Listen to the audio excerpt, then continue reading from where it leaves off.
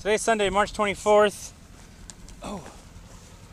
Tomorrow the vet's coming and we're gonna palpate about, I don't know, 70 to 80 heifers.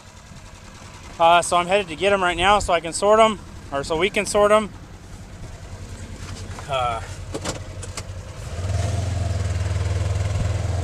Yeah, so I'm headed to get them right now so we can sort them.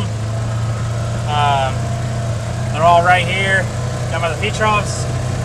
So Group 4 is going to be coming out pretty quick out of the feed lane, and they're going to be headed in the same direction.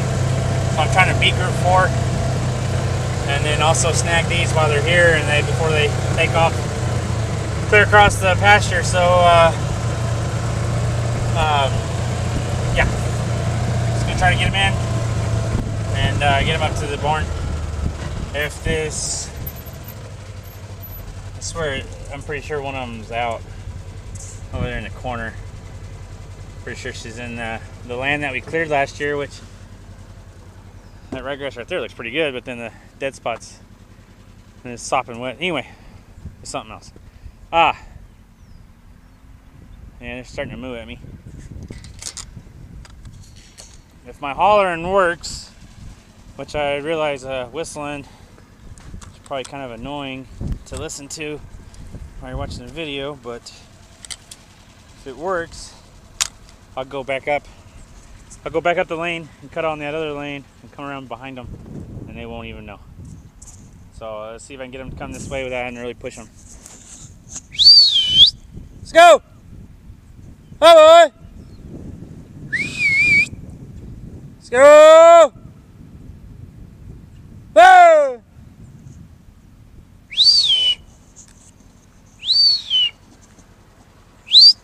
Might help if I'm not holding the camera while yelling. For your sake. No! Woo! Hey!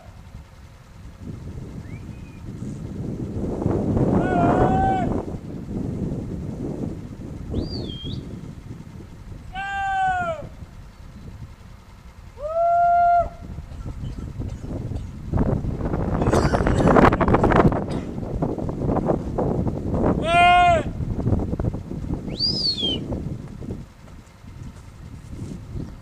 They're starting to moo.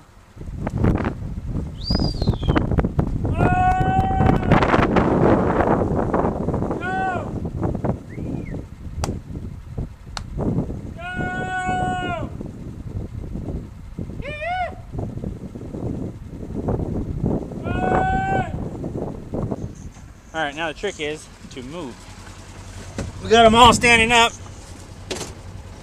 or majority of them.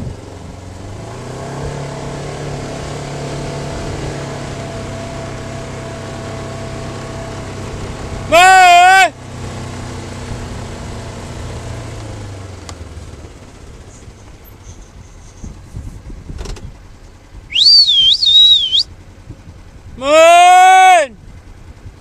They're just being a little stubborn because they don't usually come this way. When I move them to switch grazing, it's on the other side of the creek, back over that way. And so this way, they're just kind of, they haven't come this way in probably 4 or 5 months, so they don't quite understand why they're coming this way yet. Moon!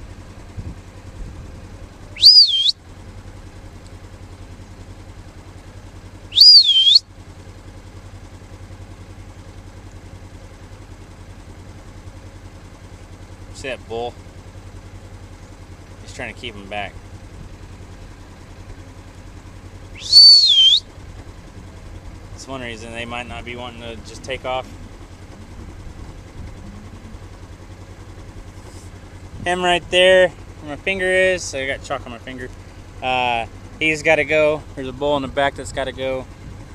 And I don't see the other one. I can't stand it when they freaking do that. It drives me nuts. What they're doing is they're trying to herd the heifers back to where they want them. So they run alongside of them and headbutt them and push them back. I mean, he's not doing a very good job right now because some of them are getting by. But pushing cows or something down the lane, you get one that stands in front and keeps them all from moving. and also he's just beating the crap out of the heifers. I don't like that at all. As soon as they start doing that, they got to go. Come on!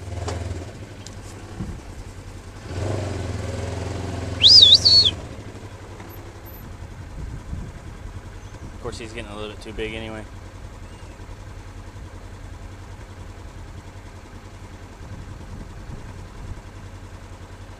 Alright, so we're gonna take off and go around this other lane up here.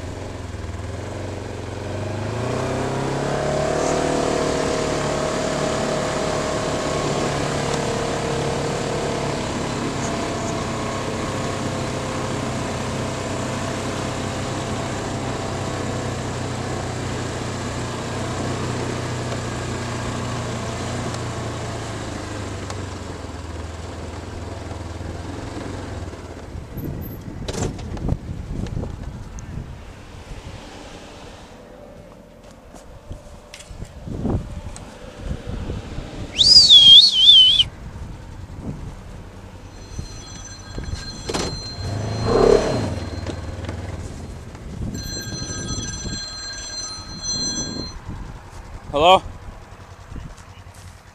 Yeah. I mean, they're on the lane. Half of them are on the lane, so give me like a couple minutes to get them all in the lane, and then maybe they'll like 2 ships passing in the night. They won't even know.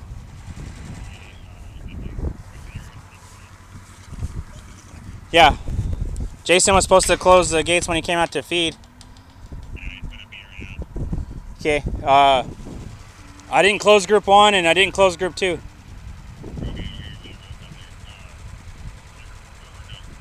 Just give me like 2 minutes. When you start seeing the heifers on top of the hill by 31, you can let them go. Okay, well, I mean, they're at the gate at 32 right now, so bye.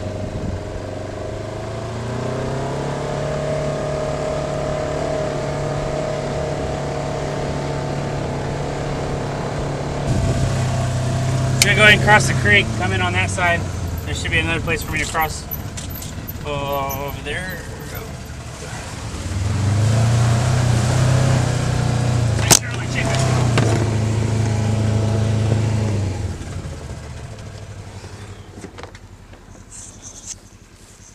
I'm not sure if I'm going to leave it in there or not, but that phone call I got, that was my younger brother. He's on the feed lane right now. I checked for heat in group 4. There was 3 cows to breed, and my dad was just getting started to breed them when I left to get these heifers in. So he's done breeding them. They already unlocked them. They just got to clean up a little bit of feed, and then they are ready to leave. But usually we open the gate and start letting them walk out. So what he was wanting to know is if he could go ahead and unlock them, or go ahead and open the gate and let them out. Uh-oh. Because we don't want, because I got to come down on the same lane, and we don't want group 4 coming where I have the gate closed off and these heifers going by, because it might create an excitement and with them 2 passing each other, and then some heifers dart underneath the fence or underneath the gate, or some cows in group 4 get underneath the gate and they get mixed up and just cause more work. So trying to time it where get these heifers, cows start coming on their way, and get these heifers in, and they pass each other and they don't even know they did it. So that was just us trying to coordinate that. Well, we're all right here. If you don't want to go, you don't have to. You're staying.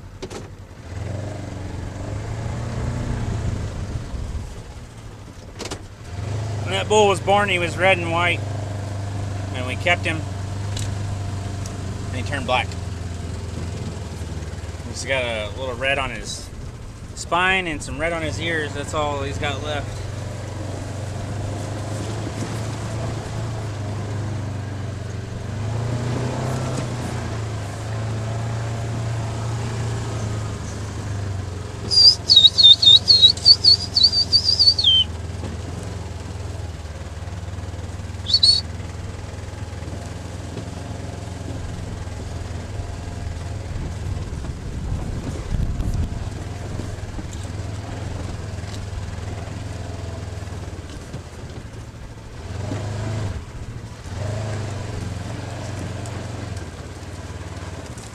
see how the hog tracks. A little footprint there.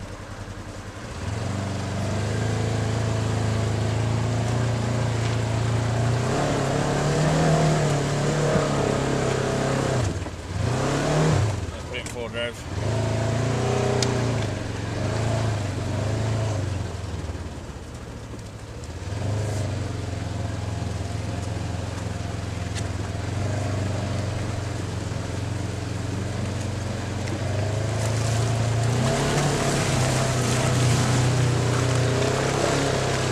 Oh, shit.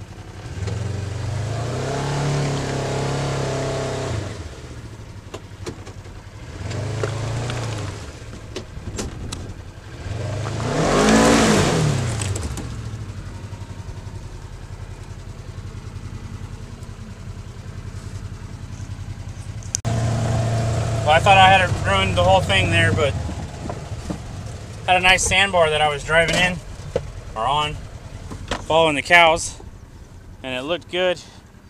The last 10 feet to the gate wasn't, sandbar disappeared. But I watched the cows walk through it, and it didn't look deep. It looked like it was 4 or 5 inches deep, and I tried to drive through there, and it looks worse than it is, or it was. I had to put it in reverse, so then that threw mud all over the place. But, yeah.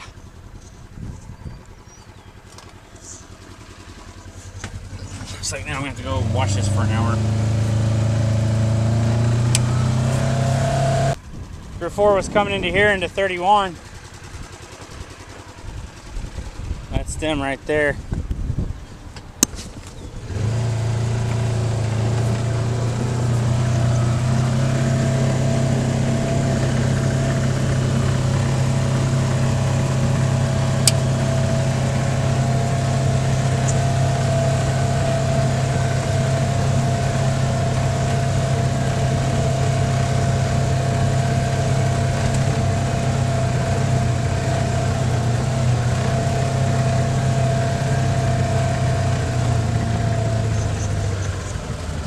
Causes excitement.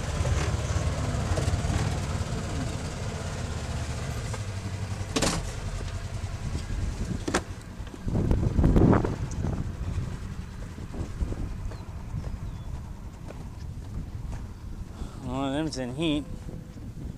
I don't know if that was one that got bred or not. Yeah, that one got bred. Anyway, so that couldn't work out any better. This group 4 standing there. They ran up here the last 50 yards as the heifers went by, so we timed that perfect.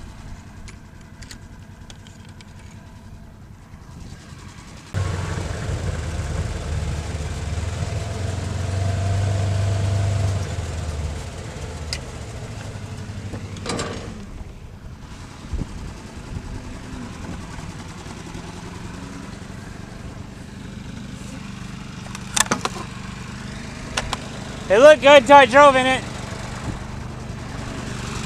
Said it looked okay until I drove there.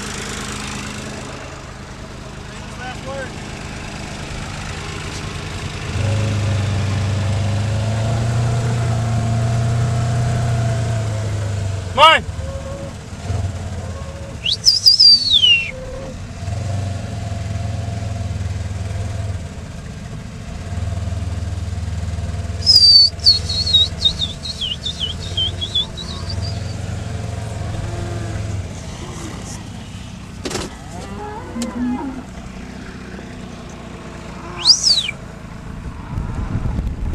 Starting to get flies on them.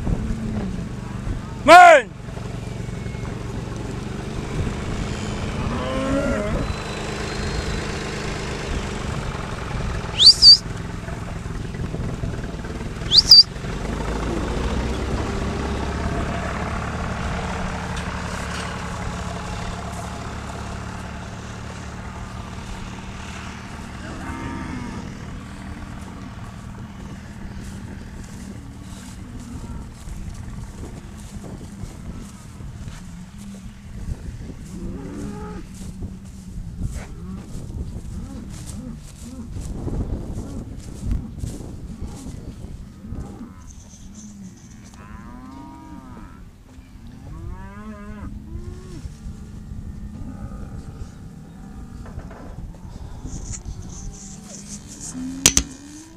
There was like 20 of them that wouldn't, that were kind of like hung up back there and they wouldn't come. Yeah. And so I got across the creek and then started pushing them. And then it's like a sandbar. Just driving on it, wasn't even sinking. Yeah. And everything looked pretty good. And then they were sandbar in and it was like 10 feet to like the lane part, yeah. the hard pack part. Yeah. And then, so I watched them walk across it and I mean, they sunk that much. I was like, oh, that's fine. I can get across that, you know? As soon as I drove on it, it just started sinking. And then it was like that slick slime type mud. And then, yeah. And then, so I stopped, you know, Ranger came to a stop and was spinning. But I was like, just like putt-putting. And then, so then I put it in reverse and then backed up. And then it like sunk a couple more inches. And I was like, oh, crap. And then I was worried about group 4. And then, you know, not getting heifers up here in the group 4 and all that stuff. So then, so I just gunned it in reverse and it just threw mud everywhere. I backed right out. Well, thanks for watching. Don't forget to comment, rate, and subscribe, and we'll see you on the next video.